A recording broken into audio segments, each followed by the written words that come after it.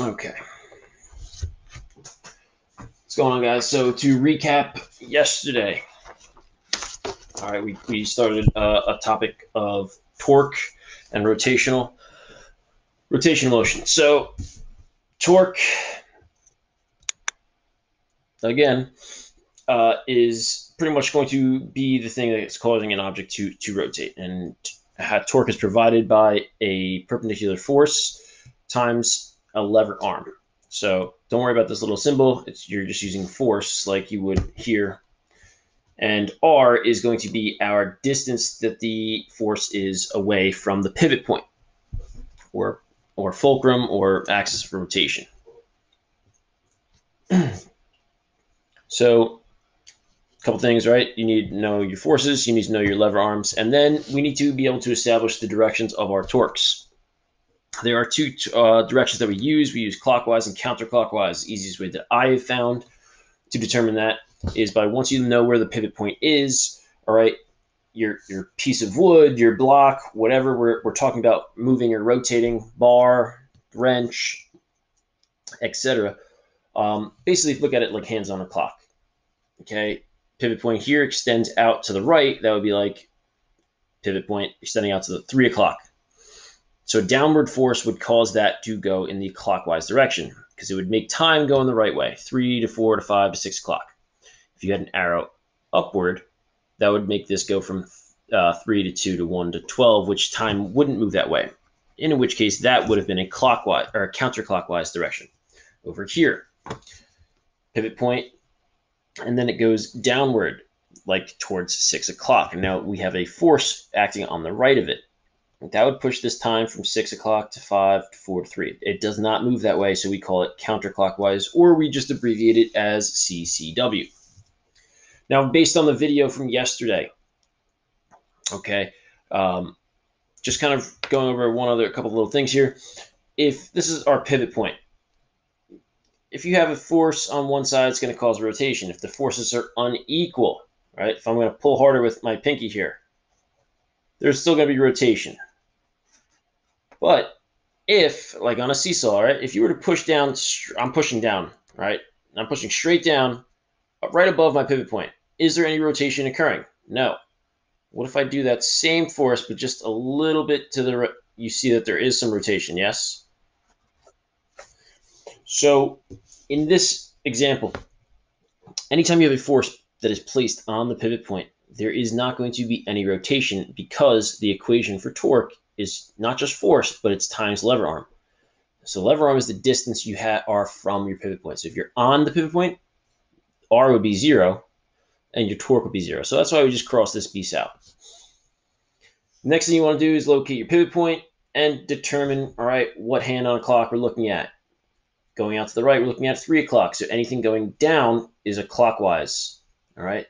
So we label our forces. Then, like a net force problem, you have to know what the total values are for your clockwise torques and your counterclockwise torques. It would just be like looking at a box, right? And you had something like this. And I asked you to find the net torque. You got to figure out what these two things or forces are. You add them together. And then once you simplify that, subtract those sides. Essentially what we're doing here. So we come across the first force from the pivot point, because the 8 is canceled out here. 9 newtons. How far is that away from the pivot point? 2 meters. Multiply them out, you get 18 newton meters. The next counterclockwise force is 4 newtons. And that is 2 meters plus an additional 7. So it is a total of 9 meters away. Now, important to note, guys, is sometimes, right, if there's an arrow like this, some people would accidentally, in years past, say this is counterclockwise and this is counterclockwise, and they would put them here. Right, that would seem to be like the biggest mistake. Is once everyone seemed to get that part right, labeling them, but some people would accidentally put like one of these over here, or switch 2 of them just because they're kind of rushing through. But you don't want to do that. You want to make sure that they're in the right positions. So you do these guys. There are no more counterclockwise forces, all right, or torques here. So you add them up. You get 54 newton meters on this end. Then you go to your clockwise. You have 5 newtons, and it is 2 plus 7 plus 4 meters away, which is 13. So we have a total of 65 Newton meters of clockwise torque. Just like a net force problem, all right, once you have the opposites here, you're going to subtract them. The higher number minus the lower number, you're going to get a leftover remainder here. That is going to be your net torque. And the direction would be in the value that had the greater magnitude, right? So clockwise had the larger number. That is why it's a clockwise direction here. The next part of the video, they move the pivot point all the way to the outside here and then ask you to redo this.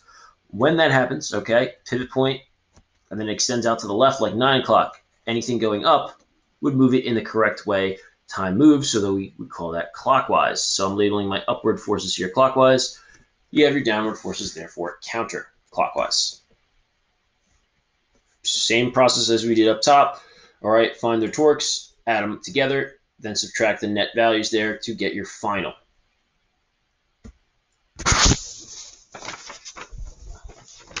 And then we're talked about rotational equilibrium.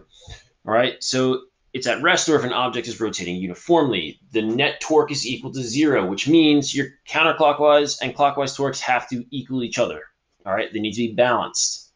In this problem, they had a seesaw that was 3.2 meters long. Pivot point was at the center. So right off the rip, that's an additional piece of information.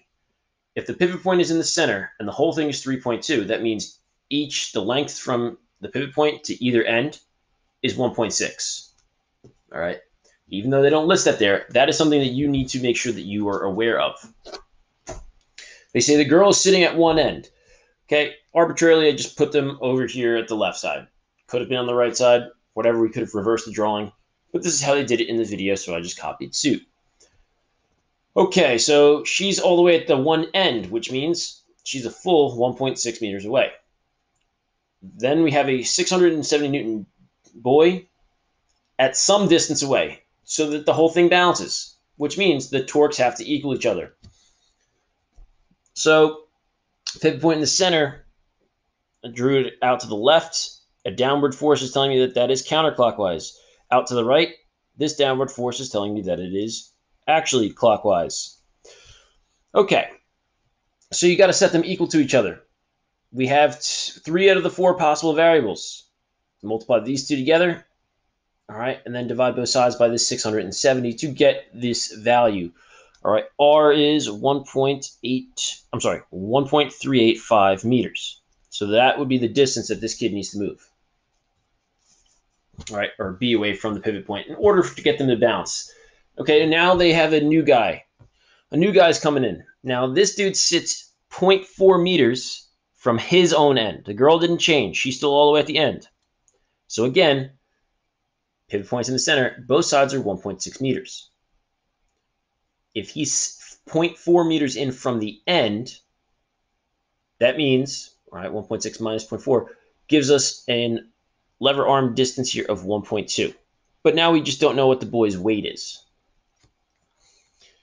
So have 3 out of our 4 variables, multiply together, divide out. This boy would weigh 773.3 repeating newtons.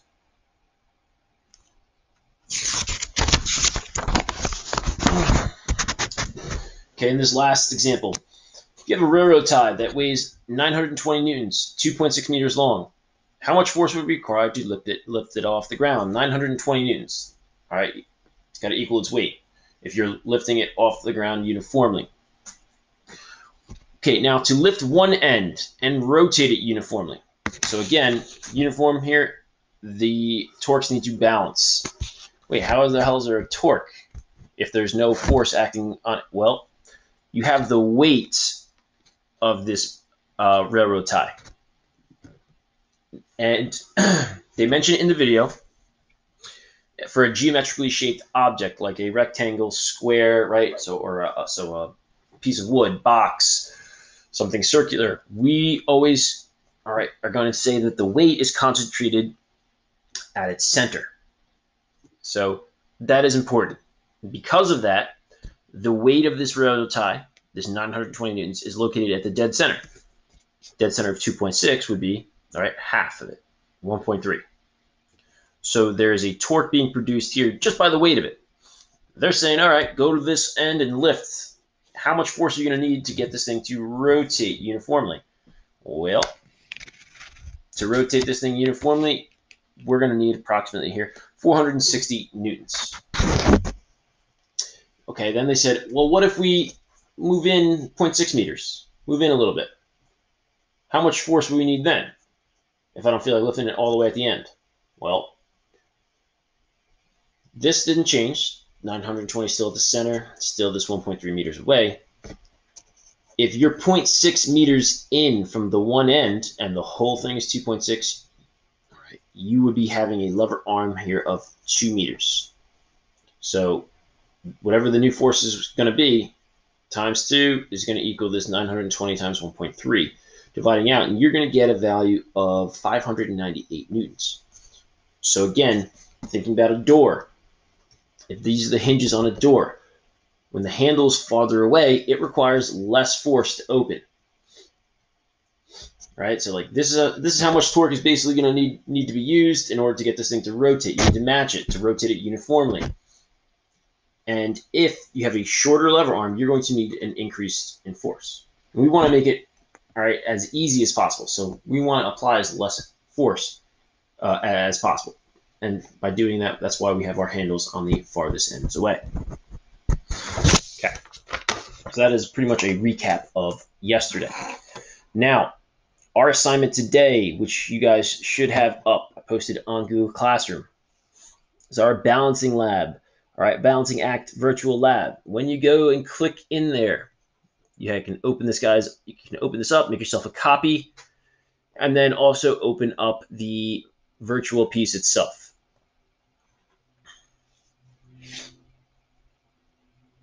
All right, I'm going to walk you through a couple pieces of it, but then you guys are going to go off on your own and complete it. So we want to figure out pretty much, we're dealing with rotational equilibrium, getting things to balance and stuff. So describe factors when we can get two different objects to balance and predict how changing position of a mass on this balance will affect the motion of it itself. All right, you can use this to find the masses of even unknown objects. So it says explore the introduction screen. Okay, so this is what the introduction screen looks like when we click on the beginning, right? You click on home screen, introduction. Right now, if we put anything on here, it's not going to rotate at all because we have these two little columns. We don't want them for now. So we're going to click this picture so they get taken away. Going back. Okay, number 1, make two same mass objects balance in at least 2 different ways. Okay, so how can I get 2 same mass objects to balance in 2 different ways? Well, I'm just going to use, right now we only have these 5 kilogram pieces, yeah? So if I put one, let's say over here at, now I know this says kilograms, guys, but if our equation was, all right, torque is equal to force times lever arm, each one of these little tick marks, I'm just going to say is a meter. So 1 meter, 2 meters, 3 meters, 4. And instead of kilograms, all right, we're just going to call this, we'll just call them newtons for our force. I mean, take this and multiply it by 10, and you're going to get a weight anyway. It would be 50 newtons, but we're just approximately 50 newtons. But we're just going to say 5 newtons and then meters here. Makes it easier for us. All right, the concepts are still the same. So if I take one of these dudes and I place it, let's say, at 2 meters on the right side, you see that there's rotation. Well, where do I have to place this thing in order for it to balance? Logic says same mass, they have to be the same distance away from the pivot point. So it says, okay, make 2 same mass objects balance in at least 2 different ways. So here's one way. Then you guys, in the directions, you're going to have to print screen or screenshot your computer or tablet. So I'm going to just, on mine, it's pretty simple, control print screen. On your Chromebook or laptop, all right, if you're not sure how to do that, you're just going to need to Google it. So I just screenshotted mine. I'm going to place the image here.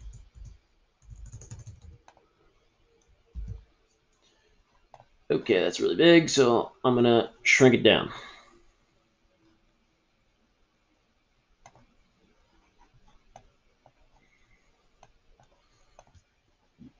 Okay, I'm gonna text wrap it so I can just maneuver other things around it as well. Because it said we need two different ways. So the only other way you can do this, because you can't change the mass, right? You can't change the weight here or the force. You can change the lever arm distance. So we move this one to what? 1, 2, 3, 4, 5, 6 meters. So this dude would need to go 6 meters on the other side. That's your second way of balancing it out.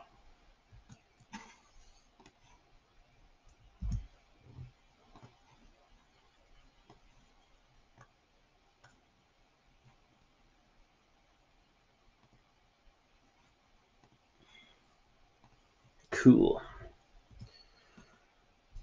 Okay, explain why it makes sense that there is more than one way to make the objects balance. Well, as long as there's the same torque on either side, the objects are going to bounce.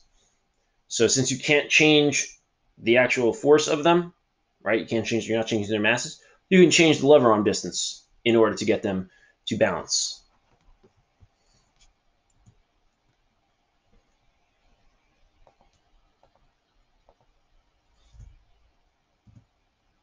Okay, and then when it asks what tools you use to help you and why did they help? Well, the tools that we use is the simulator here, which helps us determine the force of the objects and the lever arm distance. So the simulator helps us out because it tells us the force and the lever arm distances, so we can kind of maneuver everything else around to make sure that they're balanced.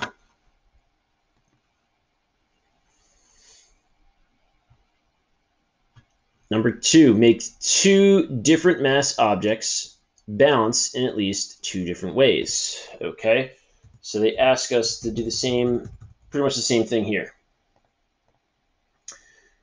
except now two different mass objects. Okay, so let's reset it. Let's get rid of the columns. Now we're going to use a 5 kilogram and a 10 kilogram. All right, and again, we can just call them newtons. So 5 Newton, 10 Newton. Okay. Let's say I put the 10 Newton guy right off the first mark. How far away is the 10 Newton guy from the pivot point? It's 1 meter. So 10 times 1 is going to give me a value of 10 Newton meters worth of torque. So that means I need to have 10 Newton meters of torque on the other side in the opposite, right? So what is 5 times, or what times 5 is going to give us 10? 2. So I want to place this not here, but the second one away. And now they were balanced. So same thing. You would screenshot and paste. So knowing this, getting the idea of this, the torques have to equal each other out. So I put this dude over here, and I put let's say I put this guy now at 2 meters. What's 10 times 2? 20. So 20 divided by 5 is going to tell me how far exactly I need to place this. 20 divided by 5 would be 4. So I would need to place this not at the second meter, third meter, but the fourth one. And now I have essentially 20 Newton meters of torque on one end and 20 Newton meters on the other. So you would, again, guys, take a picture, screenshot, and attach. And explain why it makes sense that there's more than one way to balance the objects. All right, well, you're changing the lever arm distances and you have differing masses, but as long as, all right, the combination of the two on one end equals the combination or the product of the two on the other, you're going to wind up having rotational equilibrium. So you can multiply your force times lever arm distance on this end, and it can equal force times lever arm distance on this end. Again, same tools that you used. All right, we used the simulator here, which tells us the masses and the distance. All right, tells us the force and lever arm distance.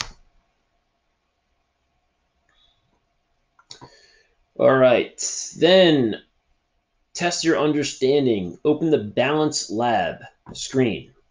Use some different objects and masses to apply your ideas. Can you make two same mass objects balance in at least two different ways? Well, yeah. So we're going to go to the Balance Lab next. Let's reset that. And then let's get rid of this, and we have our seesaw here. And again, what did it want? It wanted two same mass objects balanced in at least two different ways. Okay. So you can use a 5 and a 5, a 10 and a 10. If I put the 10 here and the 10 over here, they're balanced. If I put a 15 all the way out there and over here, they're balanced. So it doesn't matter as long as if the two objects have the same mass, which is going to give us the same force, they have to be the same distance away from the pivot point. And so you would essentially show that. All right, you can use 15 and 15, you can use the 5 and 5, a 10 and 10, but as long as they're equally distant from your pivot point, you're going to wind up with a completely balanced seesaw. So you're going to show the two different pictures that way. How did your explanations and tool use ideas from number 1 help you? What the hell was number 1 again? Yeah, it's the same idea. Knowing that you have, all right, the tools to tell you the same mass, and your tick marks tell you that it needs to be the same distance away, right? Because if you try putting it here, it doesn't balance. If you put it too far out, still doesn't balance. But if you put it just right, yeah, it balances. And now if there were no tick marks, this would be a real pain in the butt to do. But so the tools here help us for sure. Number 4, make two different mass objects balance in at least two different ways. Okay, same idea. Now let's pick two different things. Let's pick a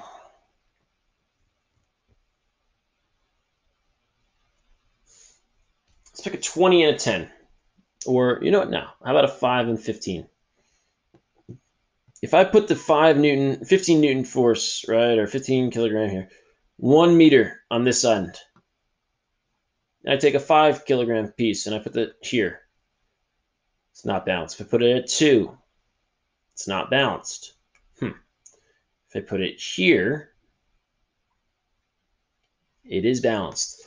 Now you should be able to figure out where to place it in one shot based upon knowing the torque rotational, all right, torque on one end. So this, we'll call it 15 newtons, right? 15 newtons times the lever arm distance of 1 meter. 15 times 1 is 15. So the other side has to equal 15.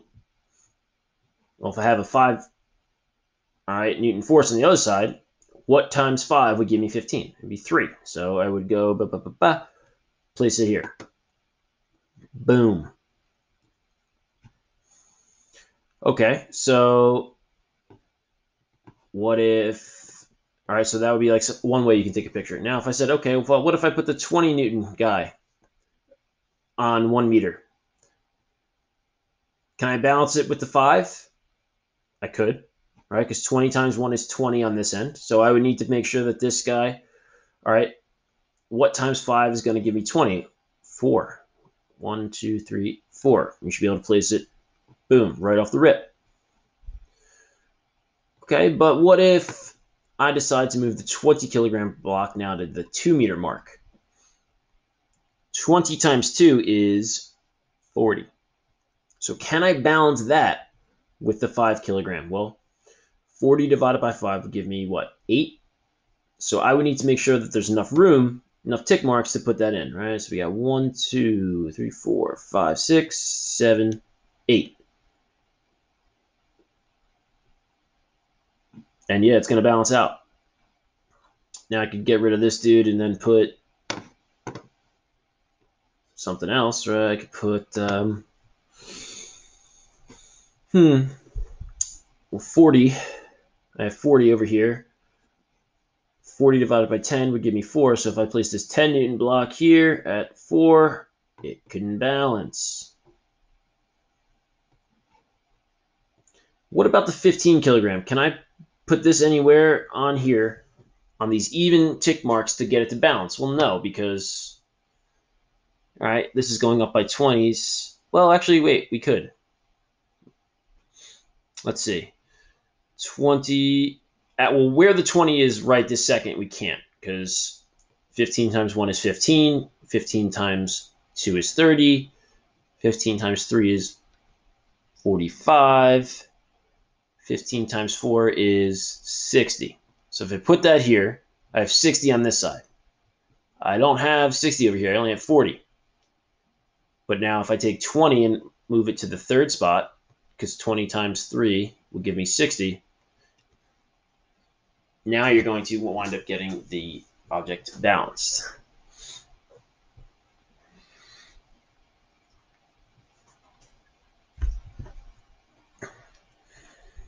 So any one of those different combinations, and then you place the images down. How did your explanation and tool use? Okay, well, from number 2, what was it? Explain why there's more than one way to get these things to balance. Again, how did your explanations and tool use ideas from number 2 help you? Knowing the different forces and lever arm distances, you can figure out another combination of that same value. So I knew, okay, 15 times 4 is 60. All right, well, 20 times 3 is 60. If I got rid of that and used the 10, I could place this at 1, 2, 3, 4, 5, 6, and we should balance this out. So by knowing the values, all right, of different masses, or knowing the value of different masses and their distances away, you can get different combinations to provide equal torques on either end. And again, that would be kind of what you would write in there. Okay, then it says, okay, use this to help with a couple different challenges. Placing a single mass on one side with 2 other masses. Show at least 2 experiments.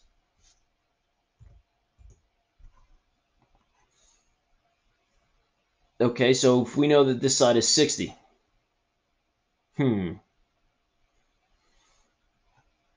5 times, let's see, let's do this, right? 5 times 2 is 10. So we have 60 on one side, 10 on the other. We need a total of 50.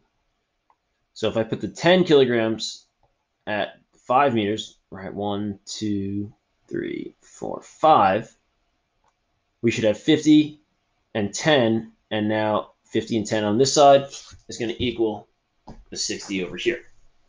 So this could be one way you can do it. Take a picture. A lot of this guys, I mean, you can play around with it, but if you, as long as you know the numbers, makes it a lot easier, and you can kind of go through this a lot quicker. All right, so 2 different combinations, and what strategies did you use? So it's, again, the same idea. Knowing the force value and the distances. All right, add them together on one side is going to produce you a certain torque of a certain clockwise torque. And if that is going to equal the value over here, okay, we are going to have this thing balanced. Number 6, consider this situation without using a simulation. Predict what would happen if we were to remove these clamps, and explain your reasoning. Okay, so predict what would happen if this 80 kilogram person was a little bit farther from the pivot point, and explain your reasoning. Okay, well, how far away is he? He's pivot points here, 1, 2, 3 meters. 3 times 80 would be 240. This person is 30, so how far away are they? 1, 2, 3, 4, 5, 6, 7, 8. They're 8 meters away, so 30 times 8, 240. So right now, if we took away these columns, they would balance. They're asking, or they said, predict what would happen if we remove those things. Whoops. So yeah, they should be balanced. They would have the same torque on either side.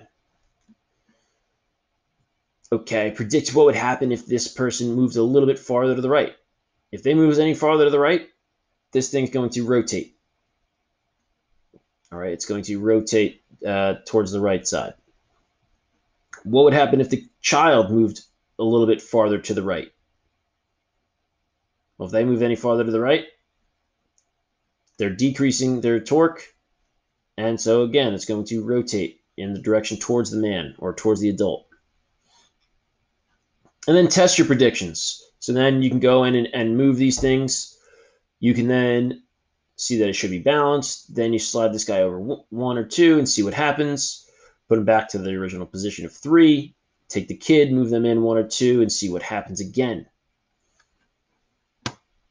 Okay, and then essentially, what are some rules that you could use to make predictions for other situations where maxes are on a balance? If you know the torque of one, all right, if you know the torque on one side, you can figure out the torque on the other if you know one of the other two things. If you know, all right, how far they need to be or their mass. So like in the homework before, or the homework from yesterday, when you know 3 out of the 4 variables, you can solve for the remaining piece.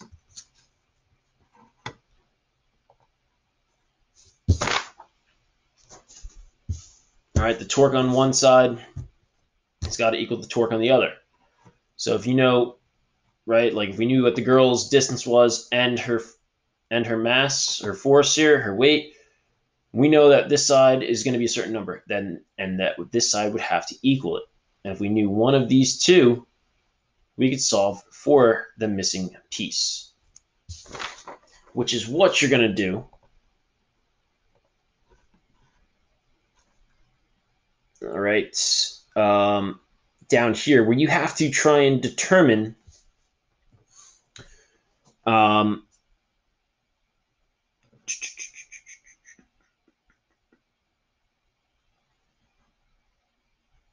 these mystery objects.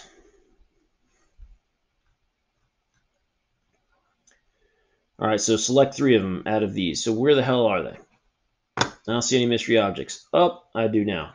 Click over here. You can get people, and then we can get mystery objects. So let's clear this piece out. Let's get this going.